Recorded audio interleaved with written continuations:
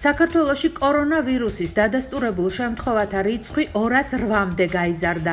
ინფორმაცია მთავრობის მიერ შექმნილ სპეციალურ ვებგვერდზე განახლდა. კორონავირუსისგან ამ დრომდე გამოჯამრთელებულია 46 მოქალაქე, გარდაცვლილია 3. კარანტინის რეჟიმში რჩება 4674 პირი, ხოლო სტაციონარში მეთვალყურეობის ქვეშ 362.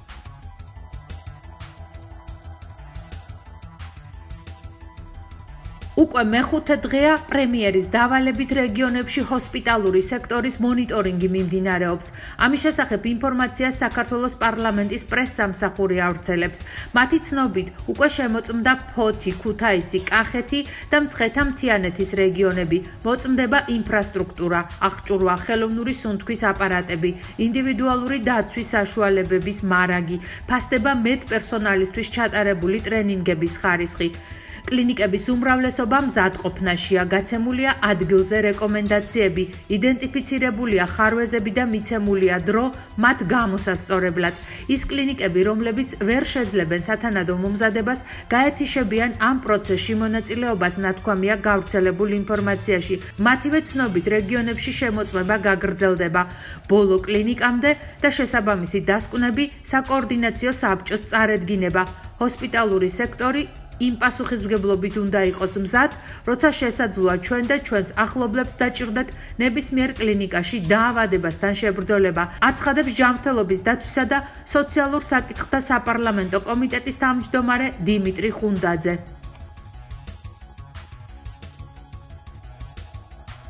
კორონავირუსის გავრცელების პრევენციასთან დაკავშირებით ქვეყნების მიერ დაწესებული შემზღუდავი ზომების მოხსნა ნაადრევად არ უნდა მოხდეს ვირუსის განმეორებითი ტალღის არიდების მიზნით. ამის შესახებ ჯანდაცვის მსოფლიო ორგანიზაციის ოფიციალურმა წარმომადგენელმა კრისტიან ლიდმაიერმა განაცხადა. მნიშვნელოვანია ვიცოდეთ, რომ ვირუსი სხვადასხვა ქვეყნებში, სხვადასხვა რაიონში, სხვადასხვა დროსა და სხვადასხვანაირად ვითარდება. ამიტომ შეუძლებელია მსოფლიომ ერთდროულად თქვას, რომ აი ახლა ყველაფერი დასრულდა. ამ გადაწყვეტილებას თითეული ქვეყანა, ყველა რეგიონი დამოუკიდებლად მიიღებს, მაგრამ ყველაზე მნიშვნელოვანია, რომ შემზღუდავი ზომების მოხსნა ზედმეტად ადრე არ მოხდეს, რომ ისევ იმავეს არ დაუბრუნდეთ. აღნიშნა მან. ცნობისთვის, შეზღუდვების ნაწილობრივ მოხსნაზე განცხადება ჩეხეთში, ავსტრიასა და დანიაში გააკეთეს.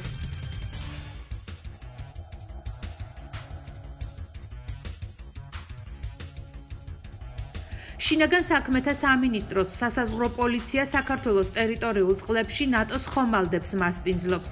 ფოთის პორტში ნატოს მუდმივ მოქმედი მეორე საზღვაო შენაერთის 4 ხომალდი შემოვიდა. დაგეგმილ ერთობლივ წვრთნებში კი შენაერთის მეხუთე ხომალდიც ჩაერთვება. უწყების ცნობით, შენაერთის ვიზიტი შავი ზღვის უსაფრთხოების საკითხებზე ნატო-საქართველოს შორის არსებული წარმატებული თანამშრომლობის მაგალითია და წარმოადგენს ალიანსის მხრიდან საქართველოს ევროატლანტიკური ინტეგრაციის პროცესის მხარდაჭერის მორიგ დადასტურებას. ვიზიტის ფარგლებში შინაგან საქმეთა სამინისტროს სასაზღვრო პოლიციის სანაპირო დაცვის ხომალდები, ოჩამჩირე და დიოსკურია და ნატოს მუდმივ მოქმედი მეორე საზღვაო შენაერთის ხომალდები ერთობლივ წვრთნებს ჩაატარებენ. წვრთნების მიზანია ნატოსა და საქართველოს სანაპირო დაცვის ხომალდების ურთიერთმოქმედებისა და ურთიერთთავსებადობის დონის ამაღლება. შენაერთის ვიზიტი საქართველოში ჯანდაცვის მსოფლიო ორგანიზაციისა და დაავადებათა კონტროლის ეროვნული ცენტრის რეკომენდაციების სრული დაცვით ხორციელდება.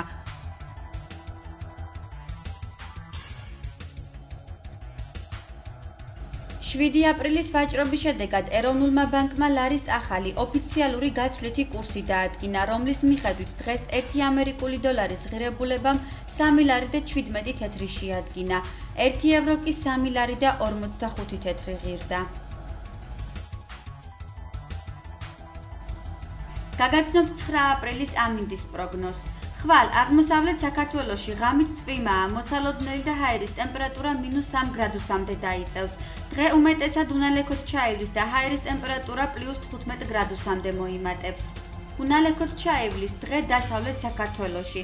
ჰაერის ტემპერატურა ღამით +3, ხოლო დღისით +18 გრადუსი სითბოა ნავარაუდევი.